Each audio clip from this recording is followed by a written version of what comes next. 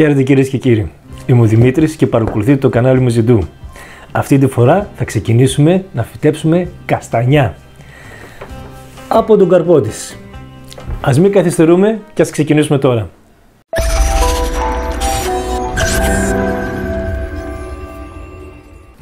Η διαδικασία είναι πολύ απλή. Έχουμε διαλέξει τα κάστανα, τα οποία θα τα πάρουμε και θα τα βάλουμε στην πετσέτα. Και όλο αυτό θα μπει μέσα στο τάπερ. Κοιτάξτε τι εννοώ. Βάζουμε την πετσέτα μέσα στο τάπερ και την ανοίγουμε. Θα βάλουμε μέσα τα κάστανά μας. Ωραία, έτσι με τη σειρά. Βλέπετε. Τα ξανανοίγουμε. Έτσι εδώ πέρα. Θα ρίξουμε λίγο νερό.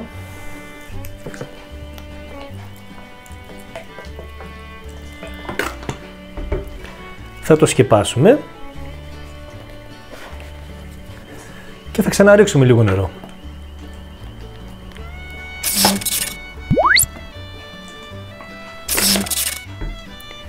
Έτσι, δεν τα πειράζουμε καθόλου, απλώς το σκεπάζουμε χωρίς να το κλείσουμε καλά και το βάζουμε σε ένα μέρος στο σπίτι, όχι έξω. Θέλετε να το βάλετε μέσα σε ένα ντουλάπι, θέλετε να το βάλετε σε ένα ράφι, δεν έχει σημασία, ούτε ήλιος να το χτυπάει απευθείας, αυτό να προσέξετε μόνο και περιμένουμε να δούμε τι θα γίνει. Και για να πάρετε μια εικόνα το τι εξέλιξη μπορεί να έχουν, εδώ κοιτάξτε. Αυτά τα άφησα βέβαια και πάρα πολύ καιρό και δέστε ρίζα που βγάλανε. Βλέπετε. Φανταστικά είναι. Εδώ δείτε. Εμείς θα περιμένουμε τα δικά μας. Και μετά από 2 εβδομάδες κοιτάξτε τα αποτελέσματα. Θα σας δείξω την εξέλιξη. Λοιπόν, βλέπετε. Ορίστε. Πάρα πολύ καλά. Πάρα πολύ καλά. Κοιτάξτε, ωραίες ρίζες. Βγήκαν αρκετά. Εδώ δέστε.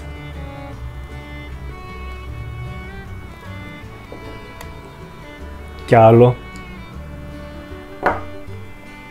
Κι άλλο. Βγήκαν αρκετά. Αυτό τώρα που πρέπει να κάνουμε φυσικά είναι να το βάλουμε μέσα στο χώμα. Αυτή τη φορά θα χρησιμοποιήσω ποτήρια πλαστικά στα οποία έχω κάνει τρύπες. Γεμίζουμε με χώμα. Ωραία.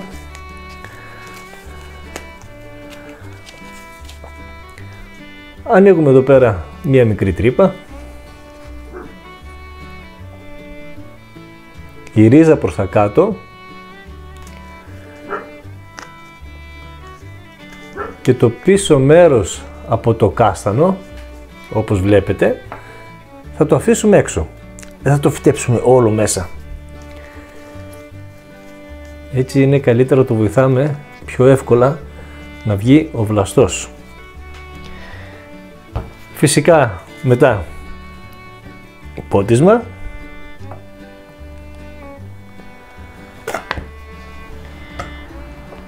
Και έτσι θα κάνω και τα υπόλοιπα. Και έτσι τα κάναμε όλα. Συνολικά είναι 10. Εδώ πέρα περίσσεψαν λίγα ακόμα. Θα τα αφήσω.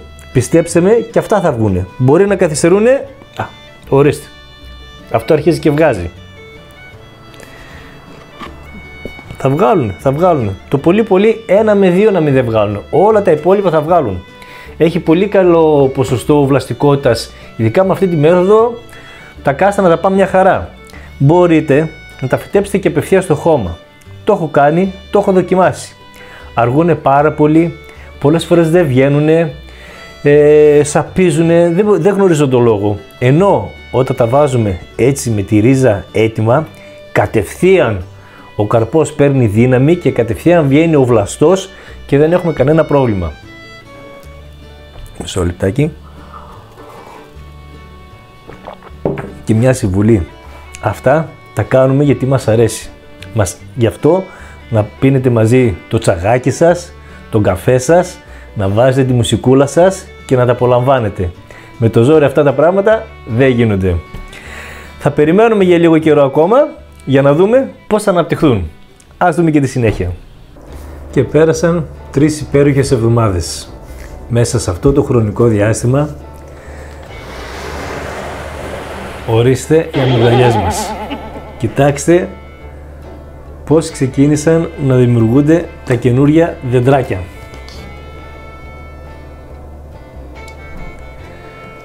Είναι πάρα πολύ ωραία. Αυτό εδώ φαίνεται ότι δεν βγήκε, αλλά έτσι όπως το βλέπω είναι πολύ γερά πιασμένο με τις ρίζες, που σημαίνει και σε λίγο θα βγάλει και αυτό βλαστό. Όλα έχουν φυτρώσει, όλα είναι υπέροχα. Με αυτόν τον τρόπο βγάζετε καστανιές. Αν είστε τυχεροί και βρείτε μια καστανιά η οποία δεν είναι μπολιασμένη, θα βγάλετε σχεδόν σίγουρα το ίδιο δέντρο. Αν είναι αποβολιασμένο δέντρο, ίσως να χρειαστεί να κάνετε κι εσείς ένα μπόλιασμα μετά στο δικό σας δεντρίλιο. Είναι ένα υπέροχο δέντρο, είναι ένα φιλοβόλο, αιωνόβιο δέντρο, το οποίο μπορεί να φτάσει μέχρι και τα 30 μέτρα ύψος. Είναι υπέροχο. Ελπίζω να σας άρεσε, να σας βοήθησα και σας εύχομαι καλή επιτυχία. Να είσαστε καλά.